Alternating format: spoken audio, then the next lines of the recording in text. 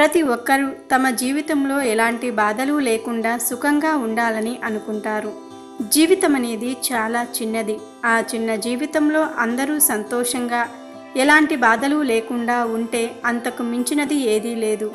చిన్న జీవితం, అందరూ బాగుండాలి, అందులో నేనుండాలి, ఇలాంటివన్నీ పుస్తకాలలో నీతి వాక్యాలు మాత్రమే.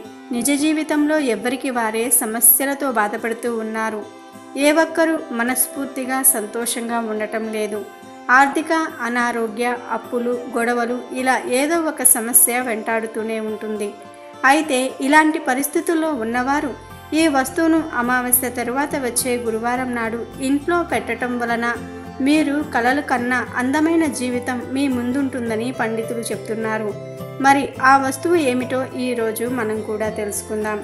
చాలామంది రకరకాల ప్రదేశాలకు వెళ్ళినప్పుడు అందం కోసము, అలంకరణ కోసము వివిధ వస్తువులను తెచ్చి ఇంట్లో పెడతారు. అవి చూడడానికి అందంగానే ఉన్న వాటి వలన కొన్నిసార్లు ఇంట్లో ప్రతికూల శక్తులు కలుగుతాయని పండితులు చెప్తున్నారు.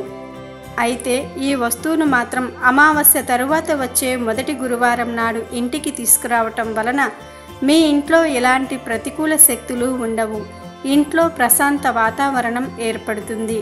ఈ వస్తువు పేరు వినగానే అందరికీ ఈ వస్తువా అని చాలా తేలికగా మాట్లాడవచ్చు.